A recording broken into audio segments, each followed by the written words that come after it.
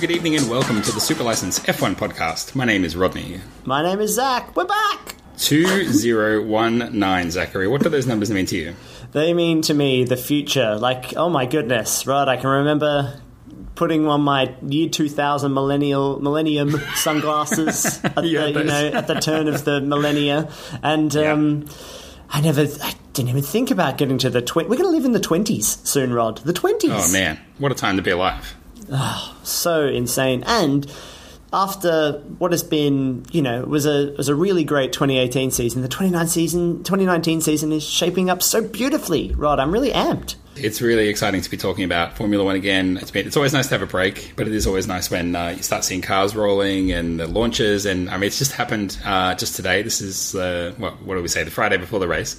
You start seeing those social media posts from Valtteri Bottas under a bridge in Melbourne, and all the teams are starting to arrive in Sydney, and it's just. I just love those local social posts. That is always... Well, I get that only applies if you live here, but it still makes me feel good to start seeing everyone coming in. Yeah, and it's something that everyone can share whenever the race kind of comes. If you're lucky enough to have a race in your own country or region, that's true. It warms the cockles of your heart. The cockles? What part good. Of the cockles? The cockles, the good bits. I think they're next to the whatsits and they're...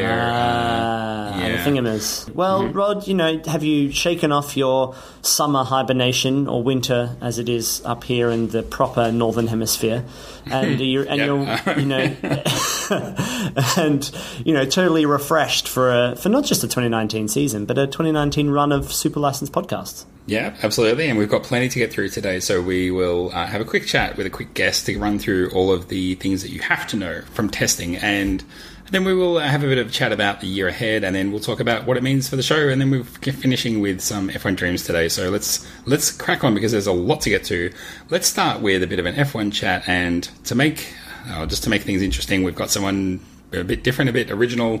It's our old mate, Abhishek Takle from Midday. So let's kick into our F1 chat with Abhishek. Welcome to F1 Chats. So testing has been run and done, and here to talk to us and explain what the hell we need to know before the first race is the one and only Abhishek Takle. Abhishek, how are you going? Hey everyone, I'm great. Thanks for having me on the show. It's my podcast debut with you guys, so it's amazing to be on. Absolute pleasure. And as I informed everybody, going forward, it's influencers only on the podcast. People of high note and people who will definitely raise our profile. But I'm sure that the listeners will enjoy all of your insights and they will love following your coverage throughout the year with Midday. Is that correct? Yep, Midday and a few other publications, but primarily Midday. Yeah. Follow you on Twitter, probably, for all of the hot links to all of the hot takes, yeah? Yep, absolutely. It's at Abhishek_Takle, but I haven't really tweeted anything since October, really, so I would say... Get on that. It's the quiet time. It's a quiet time, yeah. Championship was already pretty much decided back then, so it didn't make sense to tweet anything out, So. Yeah, I mean, hopefully we'll still be tweeting after something like July this season. Hopefully we'll get a little bit more out of this season. Yeah.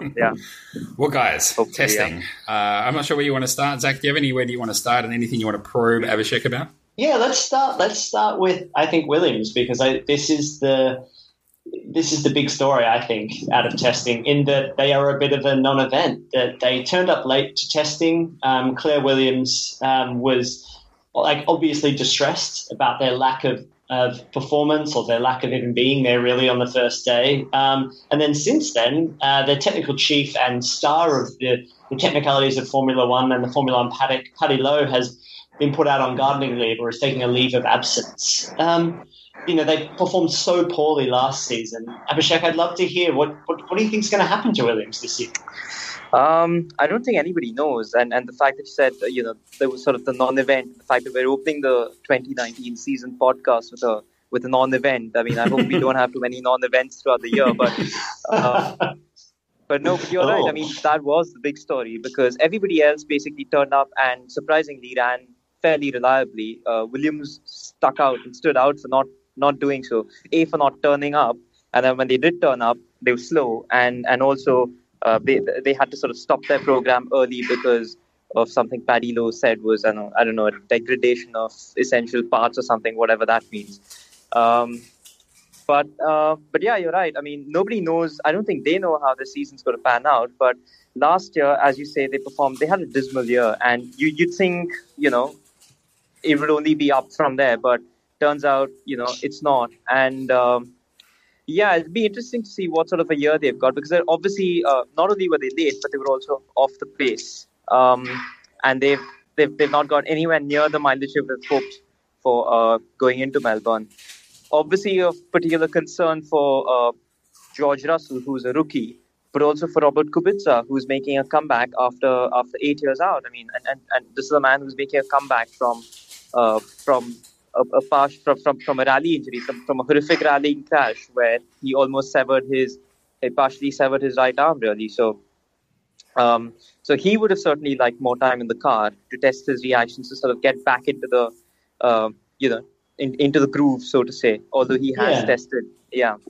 Because this is something that Williams were excited about for this season, is that they've got George Russell, who's an absolute rookie. How much information he'll be able to give them to improve the car is probably very small compared to what Robert Kubica, who's going to be able to give so much more due to his experience, his leadership skills, and purely the level of feedback he'll be able to give will be enormous. I mean, he was on record very early saying, like, there was nothing we did almost no time in the car and there was nothing to say. Like, it wasn't very good. In the last couple of days, he said the improvements they've made makes it drivable. I mean, I would hope that it was drivable. But yeah, there's already been talk if they don't find more funding, they've with Lance Stroll and his dad's company's money leaving the team, it just seems like Williams are in real dire straits. And I really wonder if they're going to see this, if this might be, I'm going to call it, this could be Williams' last season in Formula One if things continue to move at this pace so badly. I probably wouldn't go so far as to say it could be their last season in Formula One, simply because, they have all of that history. Remember, they are a multiple championship winning team.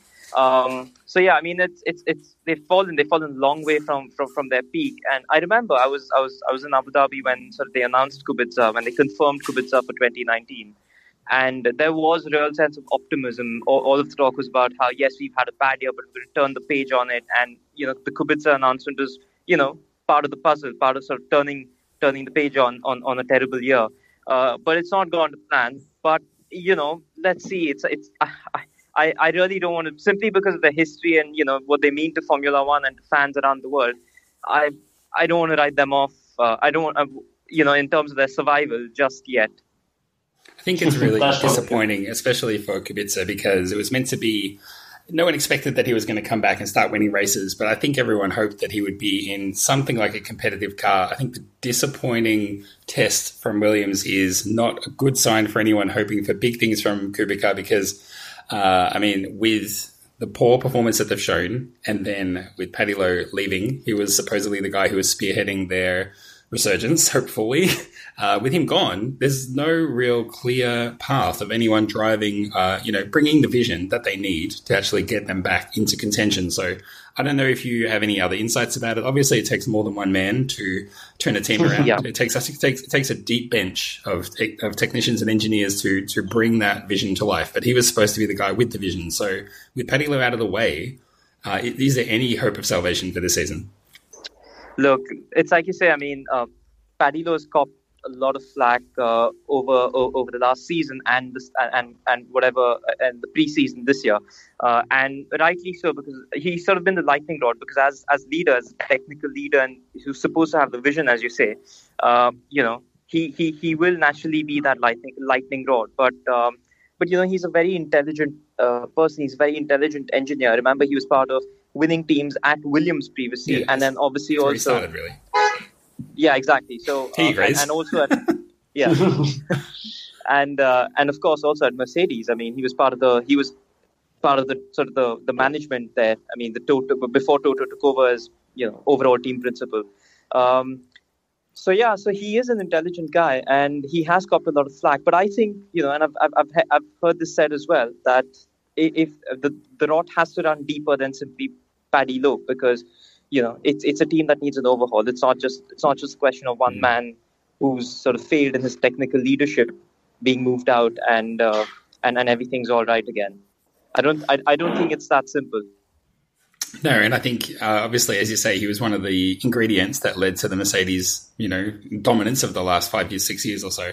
Coming to Mercedes and trying to move on to maybe a brighter note, the big talk has been how smoothly everything seems to be going for Ferrari, and how Mercedes, after not a shaky testing, but obviously a less than dominant testing performance from Mercedes, they seem to have clawed it back and be now very close, maybe not quite on level pegging with Ferrari, but within a few tenths. And the takeaway that I have seen and heard from testing is that Ferrari have been able to more or less pretty smoothly run their programs and set the pace. Mercedes have been able to more or less keep pace with them, but it's been a lot more of a struggle, and it's taken a lot more effort to get to that level. So, that might be a sign that the car, again, is one that's a little bit tricky to get on top of, as it has been for the last few years, to get the performance. Is that how you see it?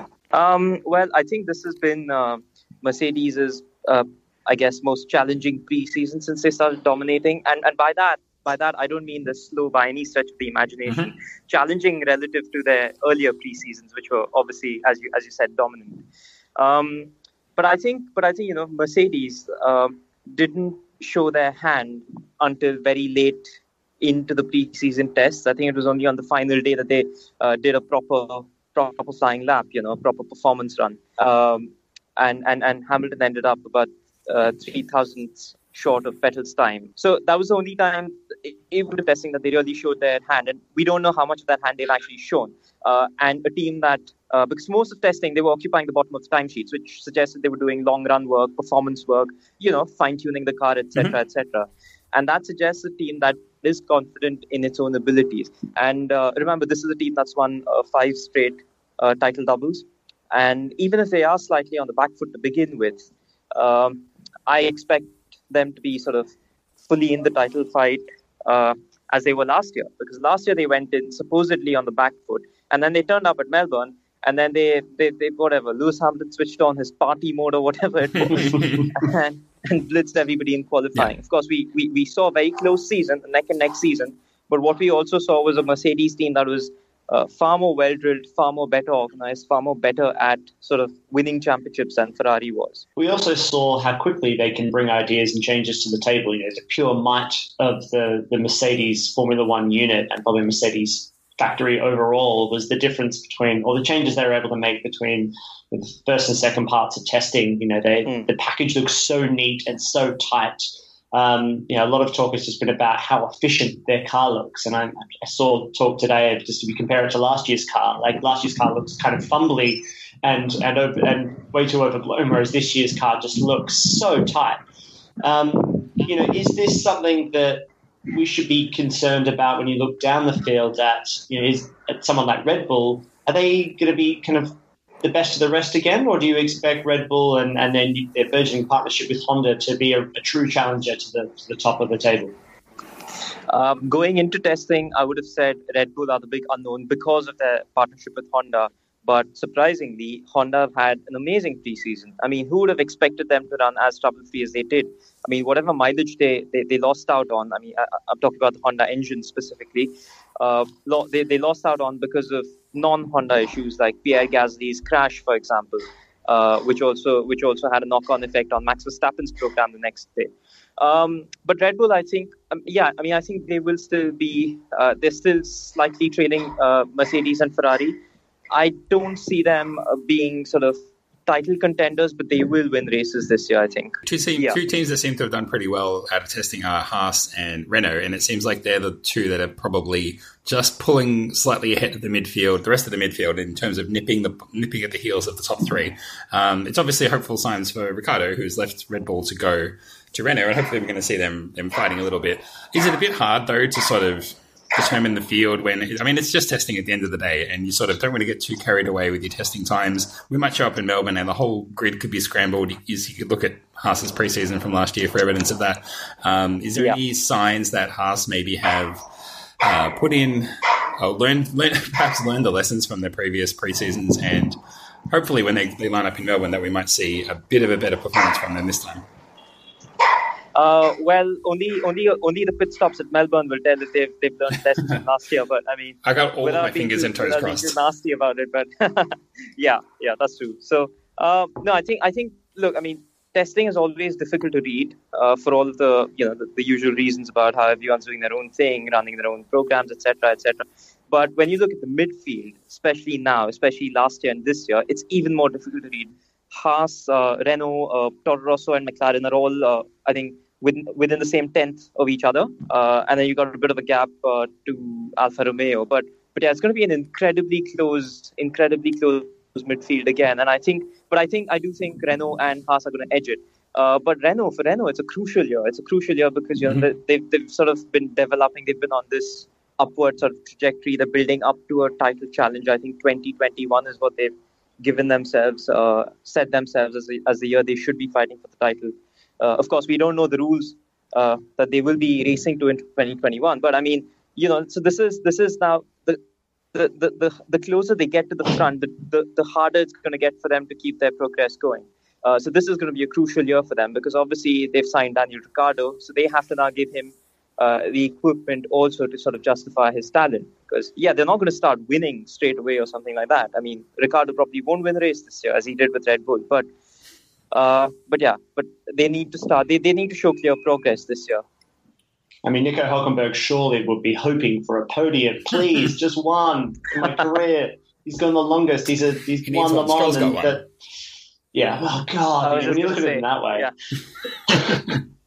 I mean, there is a lot. It feels like there's a lot of rookies around, and as you said, the young guys are already having impact on teams like Red Bull's ability to run testing properly. Is it perhaps in Renault's favour then that they've got, as far as looking at the teams go, they've got very experienced and almost no liabilities in their lineup at all, and it's something that's being talked about as possibly Renault's opportunity to just have a very consistent year. Do you think that's the case, and do you see any problems with, say, Ferrari, with Charles Leclerc really stepping up to what could be a championship-winning car? No, I think you're absolutely right. I do think Renault have got a great driver lineup. They've definitely, yes, they don't have the same lineup they did last year, but they've got the speed and experience of Ricciardo and the speed and experience of Nico Hülkenberg. So they should definitely be making progress because if in Hülkenberg and Ricciardo, they've got two very technically gifted drivers as well who are great at developing a car.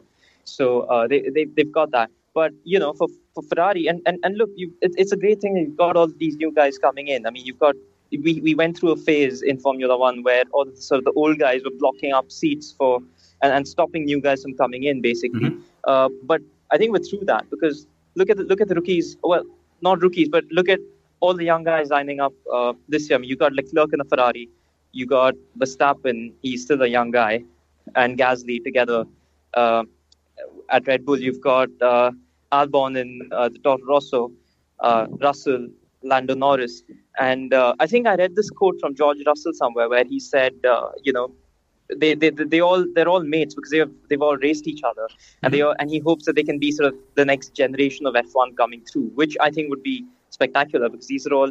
I think this is the first time we've seen so many drivers graduate from GP3, F2, into Formula One around the same time. So it does seem like the next generation's coming on.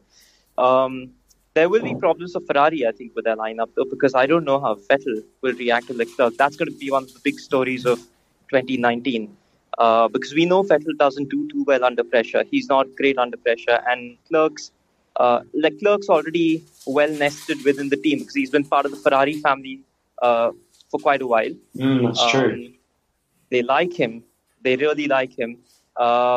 He's not the driver Vettel wanted as his teammate. And remember what happened to Vettel when Ricciardo was moved up to Red Bull in 2014 when Webber left. So yeah, I think that's going to be an interesting dynamic right there. The Leclerc-Vettel battle especially. It's somewhere that Mercedes have kind of got that locked down, right? All they're hoping from Bottas is that he will kind of hold down second or third or podiums for Mercedes, whilst Hamilton is definitely number one there. But at Ferrari, you could see Leclerc kind of operating under the idea that there is no number one driver at Ferrari and that he's just going to push. I mean, Ferrari have come out apparently and said that they're free to race, which is what every team says. That's standard line.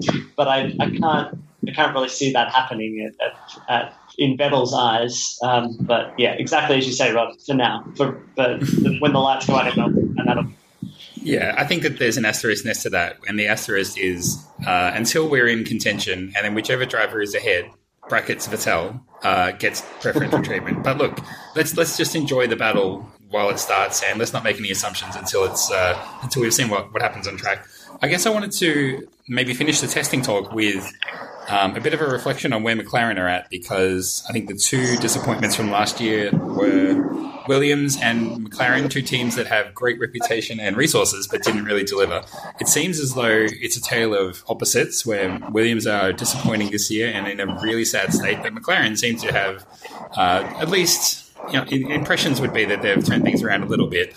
Obviously topping the timesheets a few times. Again, don't read anything into that. But I think it might have surprised a few people to have Fernando Alonso in the grid, especially with the sort of, half statements from last year, like, oh, if the car's good, I might come back one day, and he's going to do a test eventually. So I feel like McLaren, there's some positivity around McLaren. Whether that turns into, a bit of hype, whether it turns into some sponsors signing, I don't know. Obviously, that's what they're hoping for. But do you think that they can turn any of that momentum into performance, or is it going to be another quiet year for McLaren? I think, for McLaren, I think they should be solidly in the midfield. I do think they will have a better year than last year. Mm-hmm. Part of that is also relative to expectations. Last year, they switched engines, they ditched Honda for Renault, and they went in saying, we're going to be on the podium. And and instead, what happened was, you saw how bad their car truly was. Oh, yeah. And they saw how bad their car truly was when they'd been saying they thought they had the best chassis, but the Honda had been holding them back, etc. That was not it. Yeah, that was not it, exactly. So I think they'll have a solid year. There is definitely an upward momentum about the team. There's a feeling. And it's not the lap times and testing, because again, they're not going to be on pole in Australia or something. So those lap times mean very little. But I think, the fact that you mentioned Alonso is gone, that's also a key part of it, because there doesn't seem to be a pressure cooker environment anymore. Mm-hmm. There's always the pressure that comes with not giving a two-time world champion regarded by many, and also himself as the most talented driver on the grid, not giving him the equipment to show his talent or worthy of his talent. And there's always pressure that comes with that.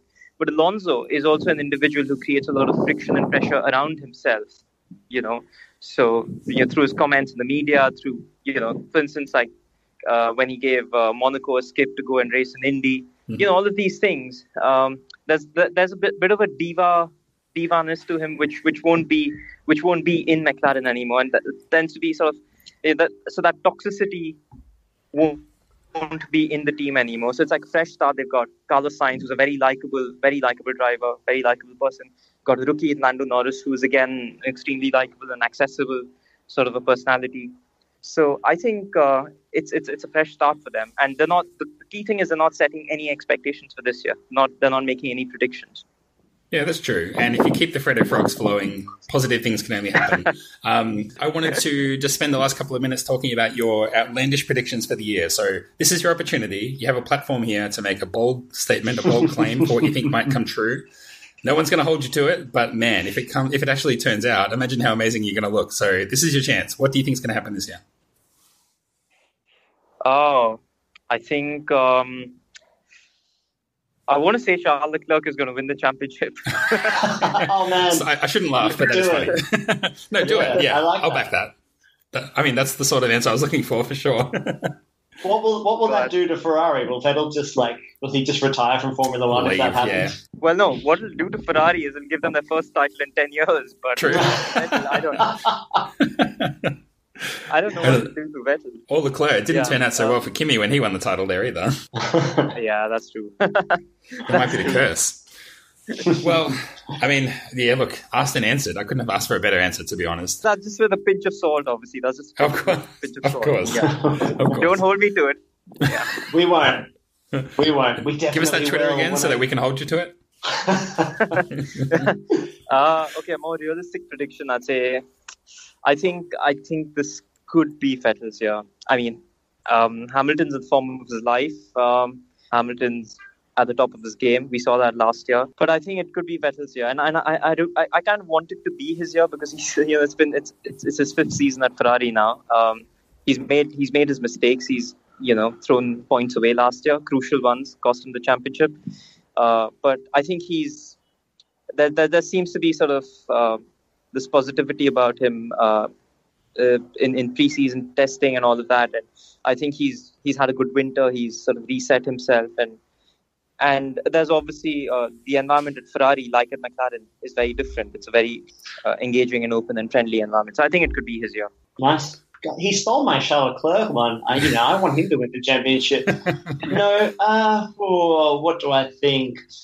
What is going to happen? I think that Renault's going to come third in the championship above Red Bull. I think that Red Bull's going to have a really patchy season. I think that there's with Verstappen and Gasly in that team. I think they're going to butt heads. I think we're going to see some problems with Honda at some point, definitely. But Renault, I think, you're just going to play it super cool, super calm, and just get 2 cars home every weekend.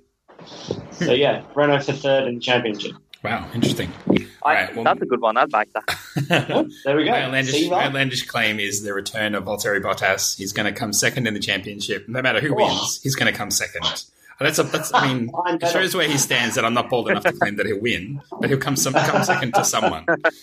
Bottas second. There you go. Well, Abhishek, it's been an absolute pleasure having you on, and I'm glad. I mean, we've known you for a while. You've been an unofficial friend of the program. Now you're an official friend of the program. I'm glad we could make it all happen. Well, thank you so much for your insights. Awesome. Absolute pleasure, man. Thank you. Yeah. Cool. Thanks, mate. Bye. All right. Bye-bye.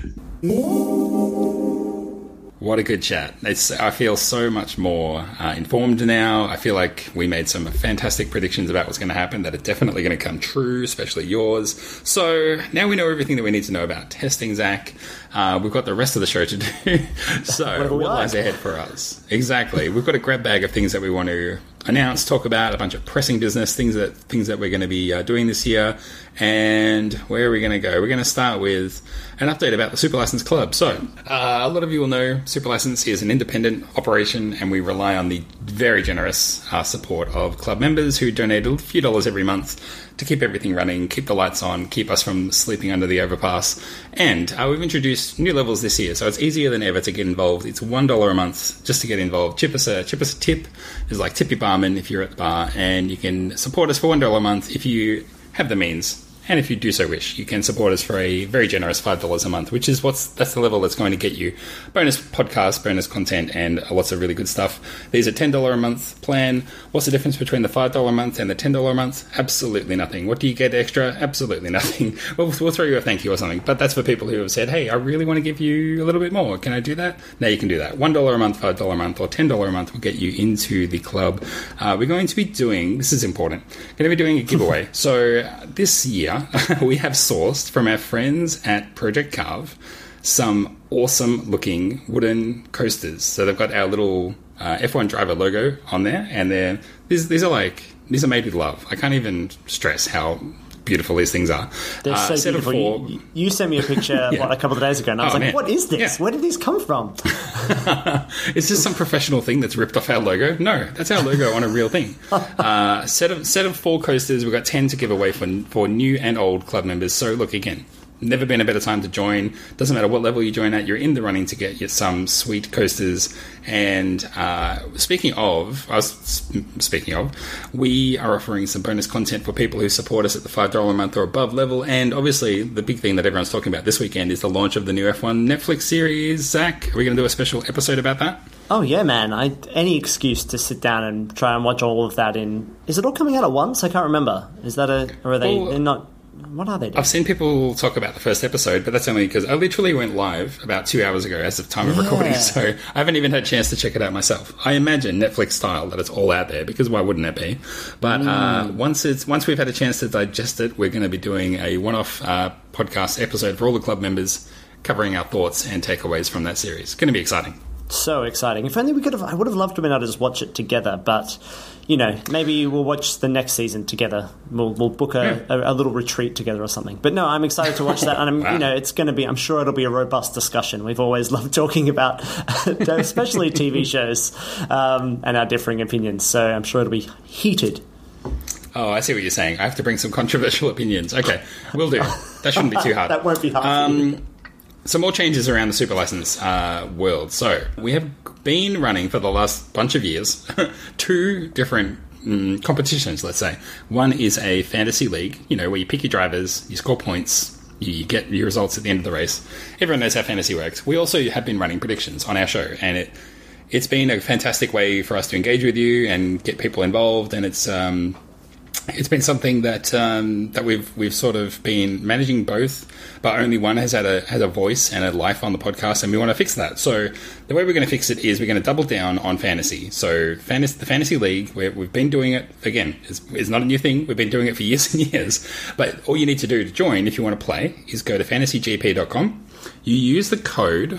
I'm going to read it out. So we'll tweet it out. We'll put it on our Facebook presence, but I'm going to read it out if you happen to have your phone in front of you right now and you want to type it in. 532-8208. It's as simple as that. It's the same number of donuts I've eaten in my life. 532-8208. That's how you can remember it. So you join the Super License League there and you set your team. You can make changes throughout the year, and it's winner take all, do or die. Fantasy Showdown. Now, we're going to try and fit in a fantasy-focused segment in the show. We'll see how that goes. Call out people who are doing really well. Maybe offer some tips. In fact, I'm probably going to be the one looking for tips. So if anyone wants to send some in, please feel free. But this is also to say thanks so much for playing predictions with us for the last bunch of years. We're really looking forward to changing up the show, reinventing it. This is really a reinvigoration of the show. And we're going to be doing fantasy instead of predictions going forward. Sound good? Yeah, it does. I mean, it's something that I wanted to take a special mention that we've really loved doing the predictions and hearing everybody's voices on the show and everything like that.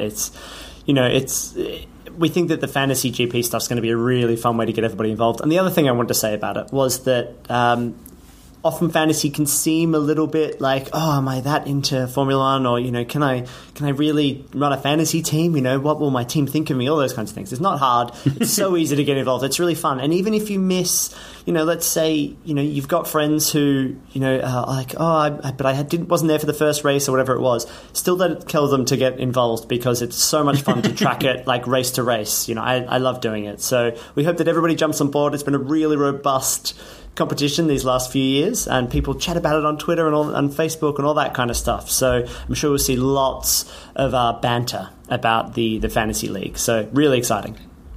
Yeah, again, fantasygp.com. We might offer a special mention or a prize or something for the person with the funniest team name. We'll think about that. Anyway, so another final announcement that we have in this little grab bag of announcements is what's happening on Facebook. Now, some people are on Facebook, some people aren't. That's cool. Do what you want. Live your life. You've got to. No one else is going to live it for you. But the change that we've made is that we used to have a Facebook page where we used to post things, and some people saw them, some people commented. That was great. But now we've made a Facebook group. Now, it sounds like a small change, but what a Facebook group means is that anybody can post. So this has been really fun. We've sort of going to disengage the Facebook page soon. It's still live for now, but it's going to go away eventually. Everyone can jump into the Facebook group, Super License Universe, the Facebook group, and anyone can post. So you don't need to wait for me to write something on the website and put it up. If you want to post some news, go and do it. You see a funny tweet, you see a funny GIF, post it. It's gonna open up the engagement a lot more. Go and post. When you've signed up for fantasy, give us a shout out on the Facebook group. Facebook group, get in there and join it. If you don't want to get on Facebook, I get it. No problems. We'll see you on Twitter. We're still on Twitter at Super License. There we are. That's our social media mentions. Yeah, that's all the mentions. This has been Social Media Corner. Yeah, stop posting on Reddit and start posting on our Facebook group. Reddit, yeah. No one uses that anymore, I'm pretty sure. No one cares about Reddit. God. Save your memes for us. All right, Zach. So, keeping the engagement going, we have actually got an overflowing bag full of F1 dreams hanging over from the last, I want to say 6 months or so. So, it's time for us to empty out the bag, and given that this is a pre-season episode, we're very grateful to have something fun to talk about you guys. So, maybe we'll just jump straight in to hear some F1 dreams. F1 dreams. A dream come true. Really nice floaty stings on this week's show. That's what I'm noticing. It's just it's relaxing and it just puts me in a good mood.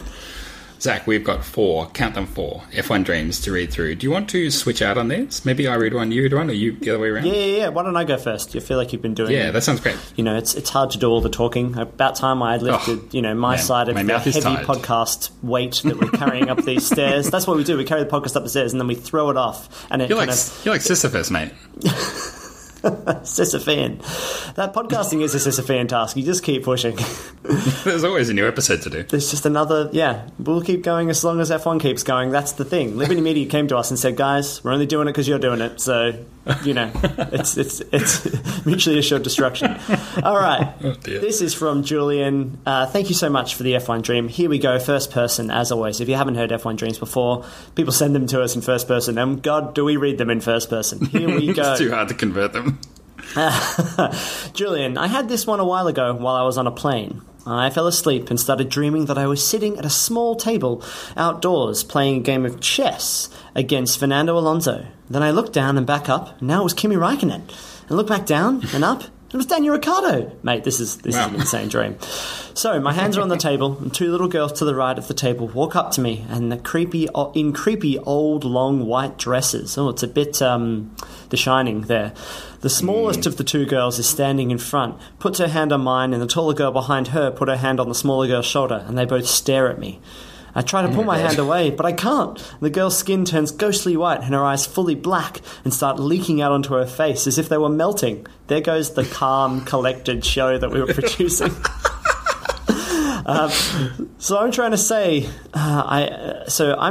help, but it won't come out. And I realize for the first time in my life, I'm having sleep paralysis. And I look at Danny Rick for help, and he's just fucking smiling at me. Classic Daniel there.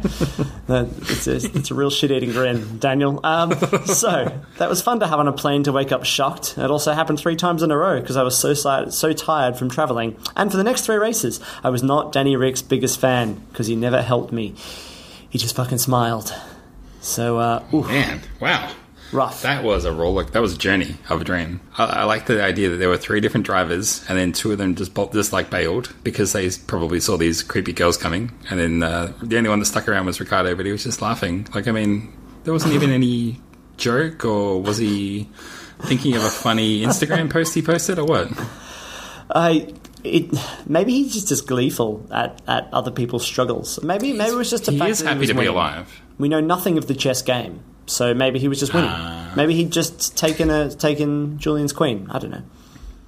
You've cracked it. You should be a dream analyst in real life. Okay, I've got the next one. This one is from Chris. Chris writes, Dear Z and R, which I assume means Zach and Rod. If you don't mind, put my name first. Thanks. Anyway, let's get into the dream.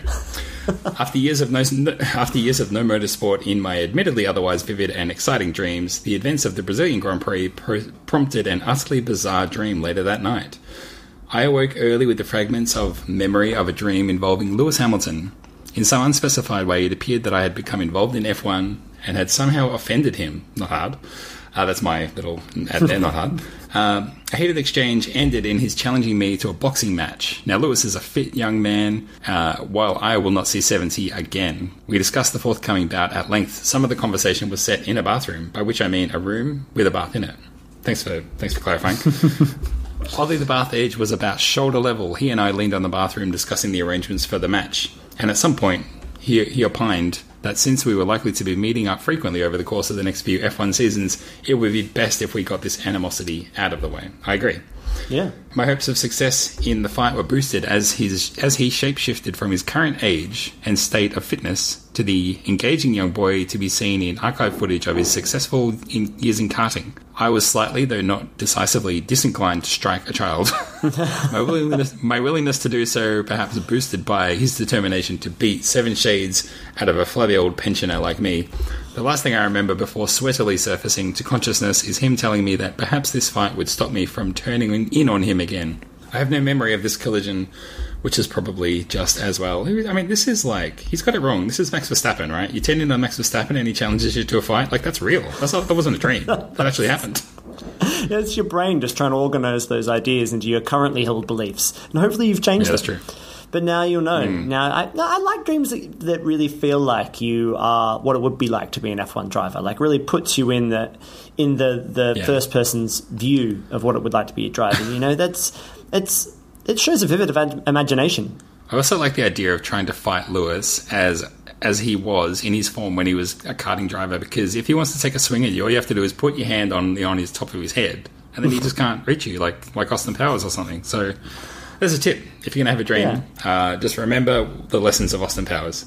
Exactly. Rod, should we move on to Andrew's F1 dream? Yeah. So here we go. Andrew wrote in saying, I had an F1 dream before the French GP. Probably so excited about another French Grand Prix that that was surprised he could sleep, really. So it was fitful night's sleep. But here we go. Mark Webber was giving me a tour of a disused Red Bull racing factory where they put the car together before transporting it to racetracks that hadn't been used since the 2010 season, and it was just abandoned. But for some reason, he was the mechanic rather than the driver, and the whole tour was organised by Kim Kardashian. This is... we don't need to analyse this one. This one just speaks for itself. Yeah, again... No, I would say that this is almost The Shining again. You know, the idea that you're being shown around by someone who worked there, or maybe it was you, or disused and creepy. This one's creepy as well for different reasons. Every dream that I've had about Kim Kardashian has gone pretty much this way, whether it features Mark Webber giving me a tour of an abandoned factory. That's what all of my Kardashian dreams are about. Don't rule it out. That cross collab could, find an audience somewhere. It wouldn't surprise me if Liberty Media and Porsche got together to do something with Mark Webber and Kim Kardashian. They're both influencers, and I look forward to having them both on the podcast later this year. Last F1 dream for this segment is from listener Ewan, which this name sounds very familiar. Let's get into the dream. So, I had an F1 related dream last night. I was at a drive day for the launch of a new car and was standing with the head designers for Mercedes, Red Bull, and McLaren, and the star attraction being driver Sebastian Vettel. I end up talking with these guys for an hour or more, as no one else in the room seems interested in them. Seems weird. I end up telling them what a great fan I am of Formula One and how my brother hosts a podcast. Oh, this is all coming together. Oh, interesting. And I would love to take a photo with the four of them, mainly to rub it in my brother's face. Sorry, Rod. They all agree, load me up with merch, and stand together for a photo with me. I cast my eyes around the room and hand my phone to someone to take the photo of me and the four gentlemen, only to find out I've handed my phone to you, Rodney. And you do not have a happy look on your face. Clearly unimpressed, you take the photo of them and turn away before I get a chance to introduce you to them all. End of dream. Thanks, Ewan. I love that your dream and my dreams have the same continuity, where I obviously had several dreams where I failed to get photos with drivers through my own fumbling and incompetence. And I love that your dream and my dream exist in the same dreamiverse. Dreamiverse. Yeah, the super licensed Rodney, the Gordon Dreamiverse is probably the best way. Yeah. The Gordon maybe all of these dreams, maybe all of our dreams are all in the same dreamiverse. Collective consciousness, Rod. I like it. Yeah. Something to think about. Yeah, I mean, I've been having dreams of winning the World Championship. I wonder if they're Hamilton's or Vettel's that I'm Let sharing. us know if you have a dream that Zach wins the championship. I love a grab bag of F1 dreams. They're my favourite. Well, Zach, in terms of work that we have to do this week, that brings us to the end, my friend. So it's exciting things ahead with Super License 2.0 running this year. We're going to be offering up a new look show, definitely rejigging things, tightening things up. We kind of sat down and thought about it, and then we were like, if we were going to make the show today, what would it look like? And I think that we've come up with a really good little package ourselves. It's quite tight, if you don't mind me saying so. Yeah, it was this or start streaming Apex on Twitch, but we decided not to do that. Yeah, or just offer, just update our RSS feed and put in a better F1 podcast into there. So, really looking forward to getting stuck into Melbourne. Obviously, my home race, definitely loving. I wish I could just get about it a bit more. But, I hope everyone's excited for the year ahead. Zach, I know you are. And, man, it's a pleasure to be podcasting again. Oh, it's great. It's great to be back. I'm so excited for this season. It's the tighter show, the tighter racing. Amazing. So happy to be here. Don't forget, everyone, follow us on Twitter, at Superlicense. Join the Facebook group if you feel like it. If you don't feel like it, no sweat. And, Zach, man, I'll see you after Melbourne and we'll do some more chatting. Yeah, man. You tricked me without the regular sign-off. I was going to get into it. Thanks, everyone, for listening. We'll see you after Melbourne. And until next time, my name's been Rodney. My name's been Zach. It's been a pleasure. Talk to you next time. Bye-bye. Bye. Oh, yeah.